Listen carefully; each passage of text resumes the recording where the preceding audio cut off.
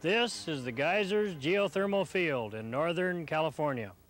Enough electricity is generated here from steam wells to supply a city the size of San Francisco. The field has about 300 wells, 20 power plants, and generates about 1,400 megawatts of electricity. In this environmentally sensitive area, how are well sites chosen and designed? Today's practices solve yesterday's problems. Geothermal developers and governmental agencies work together to choose and prepare well sites at the geysers. Once a geothermal company proposes a drilling location, the process begins. First, environmental concerns are addressed. Most companies have projects on state or private lands. Thus, they must meet requirements of the California Environmental Quality Act, or CEQA. Those with projects on federal lands follow similar federal mandates. For exploratory projects, the California Division of Oil and Gas is the lead agency. Otherwise, county governments take the lead role. Then, the division is called a responsible agency. In any case, an environmental document for CEQA is developed. It addresses significant environmental impacts. County and division CEQA timeframes vary. The streamlined division CEQA process takes up to 135 days. Under the division CEQA procedure, a project is evaluated by governmental agencies and other interested parties. Several group meetings are held, such as project site visits and public hearings. Concerns expressed here may result in many project changes. After all concerns are noted and documentation is finished, the state oil and gas supervisor or county official, depending on the project, may certify the environmental document as adequate under CEQA. All or part of the project may be approved or denied. Now, other public agencies responsible for issuing project permits may do so. Typically, these include the Division of Oil and Gas, county governments, the local Air Pollution Control District, and the Regional Water Quality Control Board. The state departments of Fish and Game and Forestry and Sonoma State University act as interested parties. Biological, fire protection, and archaeological matters concern them. They issue no permits, but their standards must be met. Some of these agencies hold additional permit hearings. Usually, permit decisions are issued promptly because of interagency CEQA participation. After the environmental review is completed and a company receives state and local permits, well site design begins. A question facing early field developers was, where should the wells be drilled? The matter is still critical today. When modern field development started in the 1950s and 60s, the answers seemed obvious. Drill on the flat hillside terraces. So that's where the companies drilled. And some of the wells blew out. The problem wasn't with the wells, but with the well sites. Almost to a site, the flat terraces proved to be parts of active, deep landslides, still slipping periodically down slopes in the field. As tons of earth moved and pressed against some wells, well pipes were bent, sheared, and steam escaped. Thus, the wells blew out of control. Clearly, changes were needed in well site selection and preparation practices. Today, division regulations require wells to be sited in stable areas, which are often rocky knolls or ridge lines. Before well site construction begins, a geotechnical study is made. Company geologists review aerial and geological maps.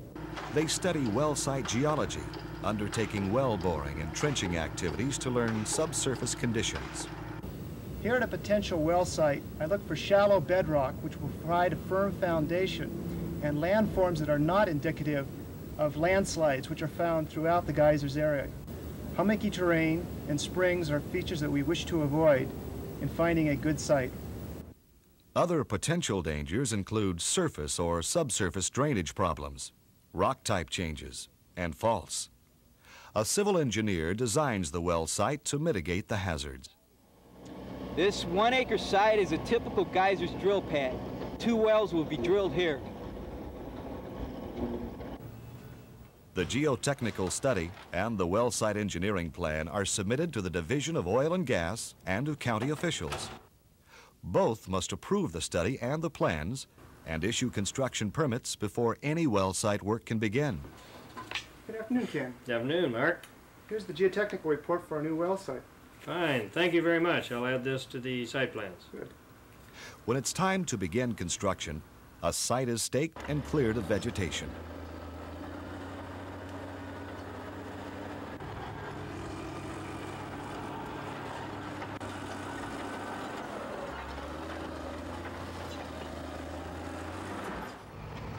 Then, a critical trench, called a key, is cut at the base of the site. The key acts like a retaining wall, preventing the well site from moving forward. Because of the mountainous regions in the geysers and the areas of instability, operators will choose knolls or ridges upon which to build drill sites. Considering this a ridge, the operator will take off the top and through balance, cut, and fill, will build his site. Down at the toe is a keyway, which will be built 2 to 5 feet in depth, approximately 12 feet in width. From this point, material will be added until they reach the location of the drill site. A division engineer inspects the key. It must be free of faults and drainage problems. The key must extend 2 feet or more into bedrock or competent rock, which is outlined by the pick. If everything is satisfactory, the key is backfilled and the fill material is compacted. No large pieces of organic matter like roots and branches are packed into the key. These would decay and weaken the structure.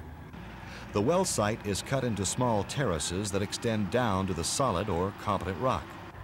Drains are added if necessary. Next, the terraces are backfilled, and this material is compacted up to the final well pad elevation. All right, we'll consider now water control on the pad itself.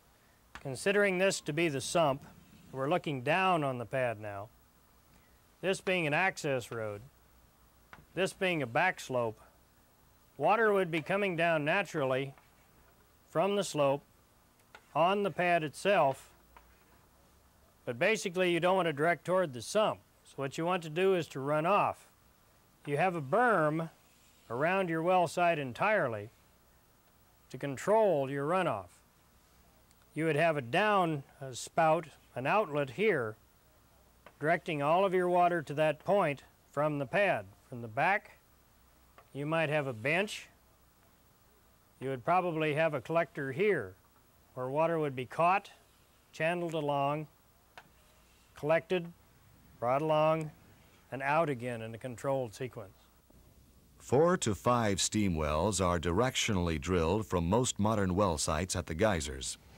Twice annually, before and after the winter rains, division engineers check all well sites in the field. This care has increased environmental compatibility and site stability in the field. A testimonial to the program is the fact that no wells have blown out at the geysers since 1975.